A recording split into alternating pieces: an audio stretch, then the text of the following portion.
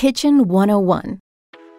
Rotisserie chicken can be eaten as is, hot and delicious, along with some simple sides you prepare or pick up in the deli section.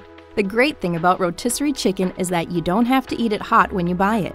You can pick the meat off the bones while the chicken is still warm, cool completely, and then store the meat in a covered container in the fridge for up to 3 days.